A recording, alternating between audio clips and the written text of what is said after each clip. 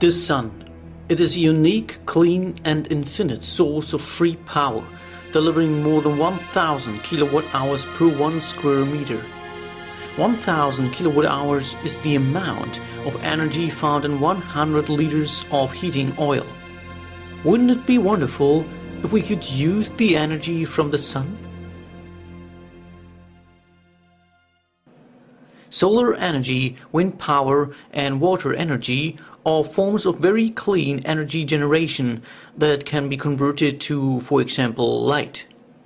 Photovoltaic systems use solar cells to convert solar energy into electrical energy. Solar cells are usually made of silicon, that is a semiconductor material, which means that it can conduct electricity under some conditions but not others. When looking at the periodic table, we see that silicon is part of group 14 and is situated between aluminum and phosphorus. That being the case, a silicon atom has 2 electrons in its first shell. It has 8 electrons in the second shell, but it has only 4 electrons in its outer shell. The outermost electrons are called valence electrons and are of utmost importance because all silicon atoms consist of not more than 4 valence electrons. However, all of the silicon atoms will form bonds by sharing electrons to achieve a full outer shell with 8 electrons, which makes them very stable.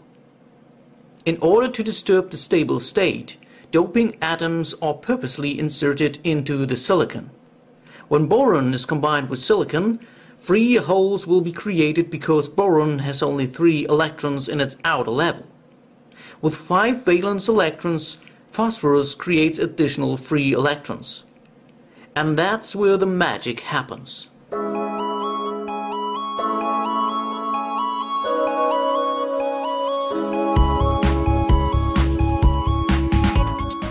A solar cell consists of 2 silicon panels sandwiched together. One layer is doped with N-type dopants, the other is doped with P-type dopants. To allow an electrical flow of electrons, a front and a back contact are installed to the layers. Glass is installed on top of it to protect the layers and the electrical contacts from damage. Now it's time to take a closer look at the area between both layers. In the N-doped semiconductor, there is an axis of electrons. In the P-doped semiconductor, we observe positively charged electron holes. The electrons in one layer will find their corresponding free holes in the other layer. Consequently, an internal electrical field builds up at this transition that does not permit electrons and holes to jump into the other layer. However, if photons hit the silicon layers, electron-hole pairs will be created. If this happens in the electrical field, electrons are moved to the N-doped layer and holes are moved to the P-doped layer. The system will fall into a state of imbalance because of an excess of electrons in the N-doped layer. The corresponding holes can be found in the P-doped layer. It goes without saying that these free electrons and free holes try to combine. However, the electrical field does not allow such a condition. But if you connect the top layer to the other layer, for example by using a cable, you will see that electrons are traveling to the free holes. This flow is called an electrical current and can, for example, light a lamp. Solar panels can be installed on the ground or on your roof.